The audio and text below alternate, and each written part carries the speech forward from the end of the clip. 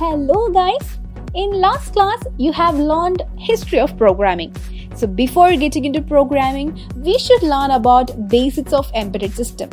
So today, we are going to learn about embedded system, microcontrollers and processors, Arduino board, etc.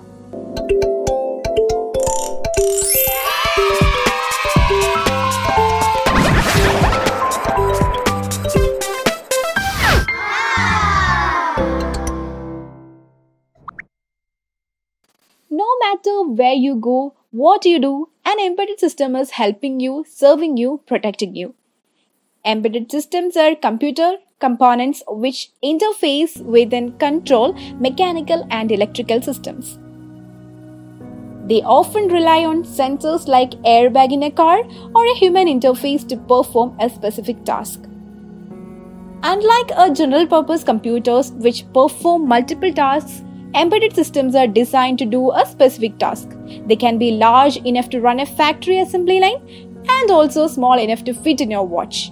It can be found on every industry on the planet.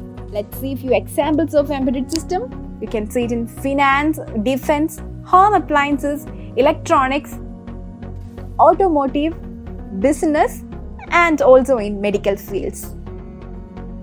In computers, we use microprocessor, but in embedded system, we use microcontrollers instead of microprocessors. Microprocessors and microcontrollers are visually almost identical, but are different in many aspects. They are different in terms of applications in which they are used, cost, processing power, and also power consumption is different. Let's see the difference in terms of application. Classic example of microprocessor is a PC or laptop. Microprocessors are basically used in applications where tasks is not predefined. It depends upon the user, or it is used in applications where the intensive processing is required, like gaming, web browsing, photo editing, creating documents, mathematical calculations and simulations, etc. While in case of microcontroller, they used for a specific task. Based on input which are given to the microcontroller, it does some processing, then it gives some result as an output. Most modern microcontrollers contain three key components. First one is processor core, which acts as the brain of the microcontroller.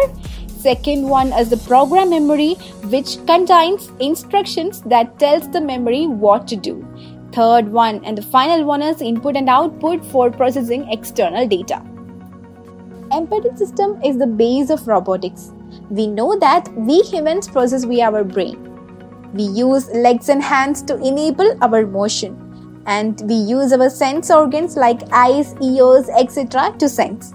Likewise, robots use their microcontrollers to process the information, and actuators like motors, solenoid, etc. are used for its motion. It uses sensors like IR sensor, light sensor for sensing their surrounding. Now we are going to study about one of those embedded systems called Arduino. Actually, Arduino is a company that produces microcontroller boards. They have different versions. The most commonly used is the Arduino Uno.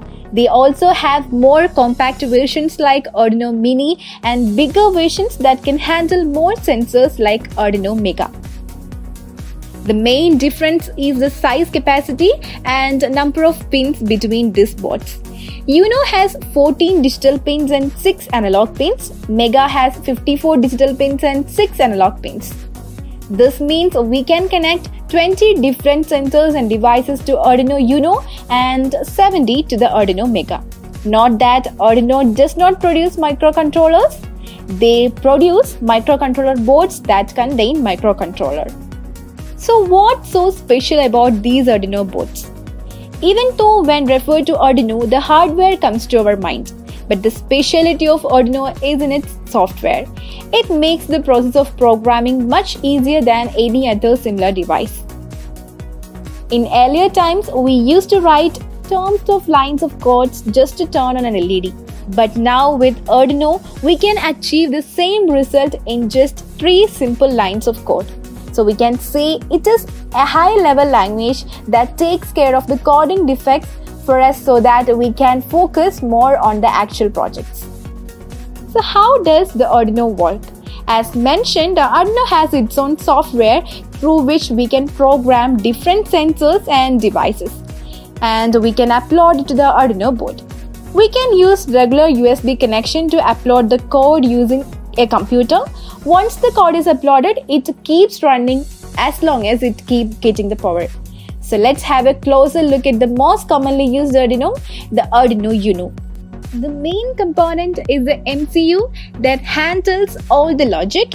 Then we have the USB connection to upload the program to the board. We also have a power jack that allows external battery to be connected to make it portable. There is a button that resets the code without deleting it. Then we have the pins where we attach our components. We have 14 digital pins, 6 analog pins, and we also have power pins with 5 volts and ground. So let's learn about digital pins and analog pins in Arduino Uno. Digital signal has only 2 states, which means it can be on or off, whereas analog signal has a range of states. Let's look at an example of a fan. If we control the fan digitally, we have the option of turning it on and turning it off, where on would mean 1 and off would mean 0. If we control the fan with analog signal, this would mean we have a range of values. Therefore, we can now control the speed of fan rather than just on and off. For example, the range is from 0 to 255. 0 would mean off, 255 would mean full speed, where 127 would mean half the speed. Now consider an example of embedded system. Consider an application using light sensor. The light should be on during the night time and should be off during the daytime. We have an analog input in the form of light sensor and analog output in the form of light. The light sensor is the sensor we use for that. We will give the value of the sensor analog output to the controller. Now the controller will decide according to its output when the light should be on or off. So the light here is controlled by the controller. In next videos, we will look into the details of how different sensors could be connected to Arduino and how to code them.